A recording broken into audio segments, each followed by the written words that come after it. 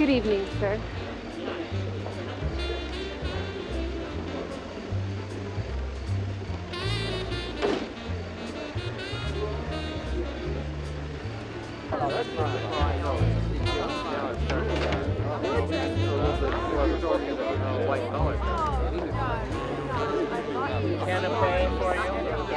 Lieutenant, this way.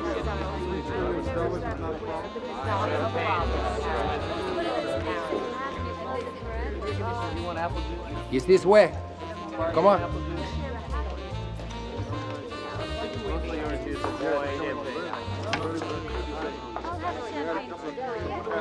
Yeah, of course, my darling. I understand you wanted to talk to me about Professor Rusk.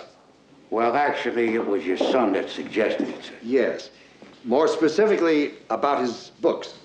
That could have been what your son had in mind, sir. You're not sure?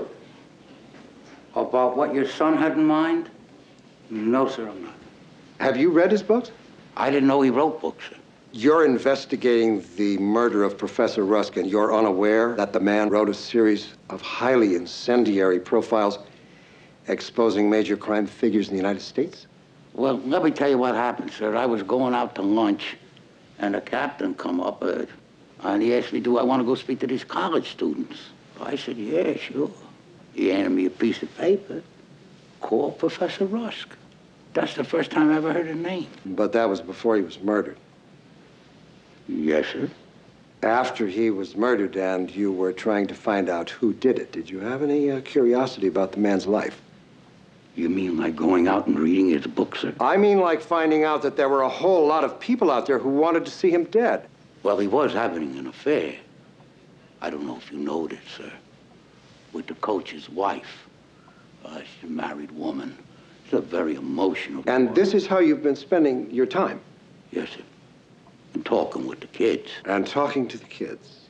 It's perfectly clear that you haven't the faintest idea of which end is up here. That's not an insult, it's a statement of fact. I can't do your homework for you, but I can point you in the right direction. This is Rusk's first book on organized crime in New Orleans. Read it. And this one is a galley of his second book on white-collar crime in Southern California. He ties it to the mob and to the laundering of drug money, and it names names. Read it. The bottom line here is that some very dangerous men made actual threats on the professor's life. What you need to do is stop worrying so much about whose wife is screwing home and get to the heart of the matter. This man was shot because he had a big mouth. Well, I certainly appreciate you telling me this, sir. It's going to make my life a lot easier. Because now I'm pointed in the right direction. Good. I can't believe how perfect this is. Coop, I got a question for you. Yeah. Do you think Columbo's parents were related? I found out one thing for sure tonight. I know where your son gets his brains. This is better than sex. My son has the best mind of anybody I have ever met. But he still couldn't get into Harvard Law School without my help. His ability, they should have sent a limousine for him. But it didn't work that way. I had to push a lot of buttons. I don't know what was wrong. His mind's someplace else. I wish I knew where. In any case, he's going to wind up the best criminal attorney in this country, or I'm going to break every bone in his body. Oh, I wouldn't worry, sir. He'll go far. He better. Father's pretty wacky. Yeah, he's a sick man. It's like $250,000. I hate him. His friend, Cooper, Get this. is another one. Kid's got brains. But he thinks he's going to be a tennis pro.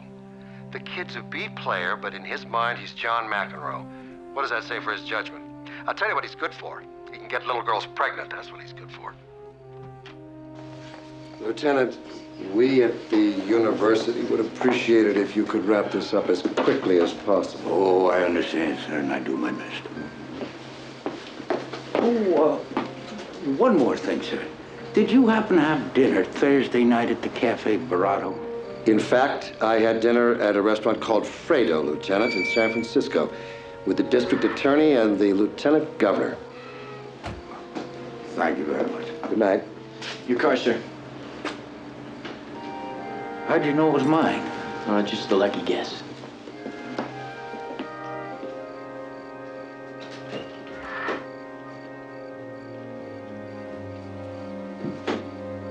Just one more thing.